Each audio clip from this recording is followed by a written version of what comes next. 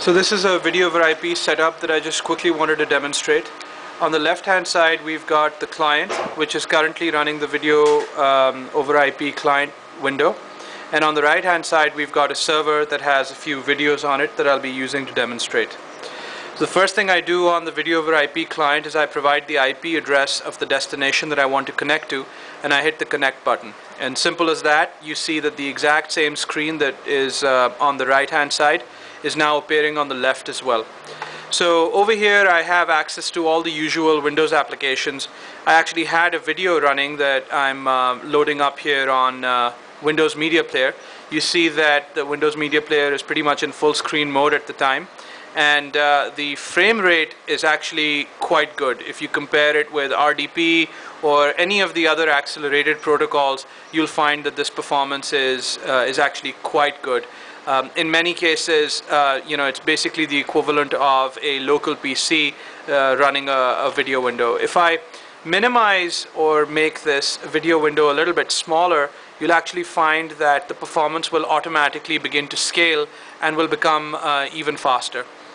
And obviously this is happening because video over IP makes use of a differencing protocol and a differencing algorithm that only transmits changes that have occurred on the source and only sends those out to the destination. Now you would think that these machines are actually very high performance or very fast machines.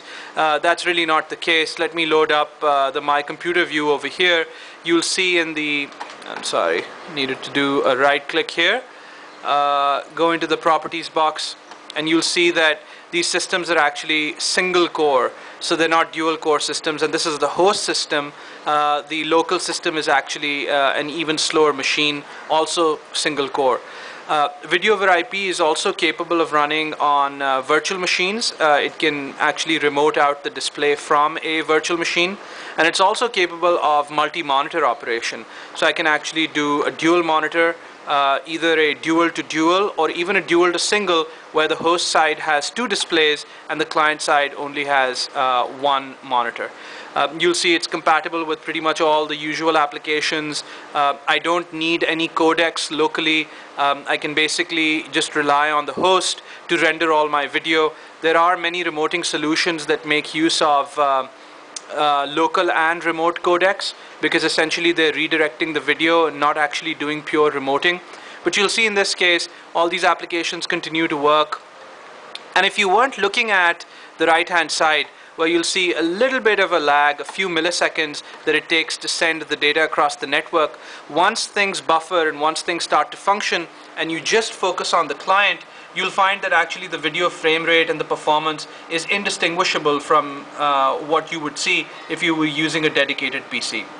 So that is video over IP for you from VDIworks.